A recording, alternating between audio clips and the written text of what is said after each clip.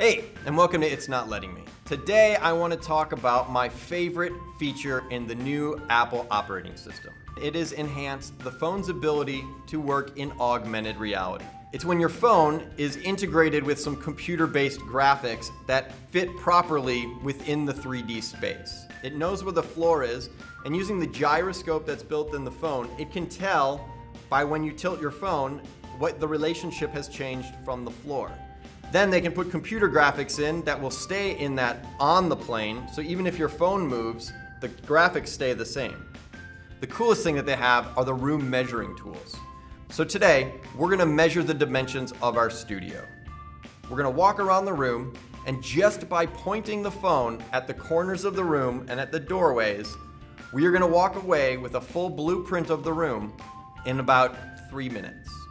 All you have to do is point the phone at the ground and get it centered on the floor plane.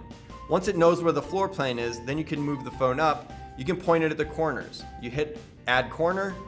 When you're at a doorway, you say begin doorway, end doorway, add corner, begin doorway, end doorway. You honestly don't even have to walk around the room. You can just point it at the corners and it'll measure the room. This is great if you work in construction or in any industry that you have to measure rooms quickly. Look at how easy that was to film the dimensions of this 40 by 40 foot room in a matter of minutes.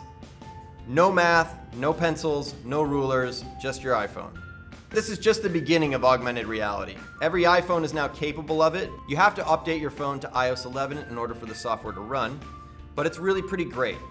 Thanks for tuning in to It's Not Letting Me. Like and subscribe down below. Add in your comments any other videos that you'd like to learn about, and we'll see you next time on It's Not Letting Me.